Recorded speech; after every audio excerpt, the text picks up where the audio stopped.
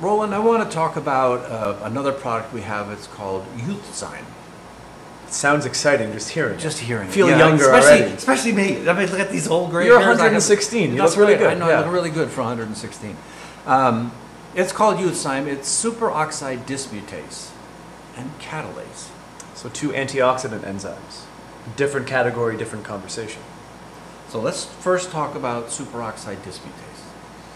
So each cell has its own internal defense systems, and we have three very powerful internal antioxidants. Superoxide dismutase, being one of the first ones, is quite possibly one of the most powerful inducers of antioxidant response to free radicals. So a free radical is essentially a renegade oxygen molecule. It's something that, imagine you have a soft structure and you have a little BB or a little metal bead bouncing around. Everything it touches it will cause damage to. Excessive free radicals floating around in the cell create rust. So superoxide dismutase is one of the greatest ways of intervening with those free radicals to prevent the rusting of our internal biological tissues or organelles in the cell. And superoxide dismutase has a very closely tied relationship with catalase, as you mentioned, and glutathione peroxidase. And when certain free radicals are introduced in the system, very powerful inducers of oxidative stress, they work in a network. So superoxide dismutase might intercept a molecule, convert it to what's called activated intermediate. We'll pass that intermediate to another antioxidant, which will convert it to something harmless called water.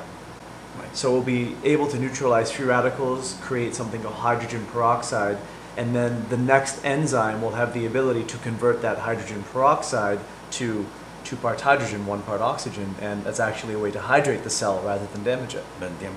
And one of the interesting things about catalase is that catalase can take hydrogen peroxide. It can take 1 million molecules of hydrogen peroxide and convert it in 1 second. But catalase is very susceptible to stomach acid. It is. All of these antioxidant enzymes they're meant to be intracellularly constructed from raw materials that are typically amino acids and mineral cofactors. You can have copper, zinc, superoxide dismutase, or iron, sulfur, something of that nature. Glutathione is actually formed from 3 amino acids, glutamine, glycine, and cysteine, with cysteine being the rate limiting step.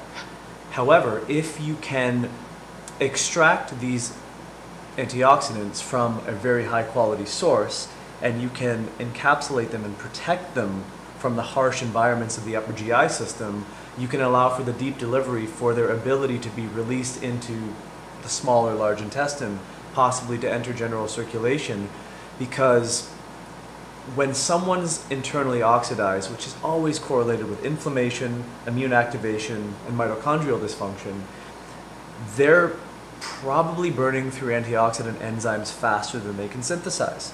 So go back to that BB analogy, things are bouncing around their cells that are wreaking havoc, and there's no way to clean off the rust. So what happens with metal when it gets excessively rusty? Its integrity weakens. So what we're trying to do with a product like Youthxym is, when you're young, you have these antioxidant systems working in robust order. They're very powerful because our nutrient status is good, our immune system is healthy, our energy level is incredible. As we age, we lose the ability to produce these things, and I'll be honest, the environment we live in is not necessarily conducive to being anti-oxidized, when we want it to.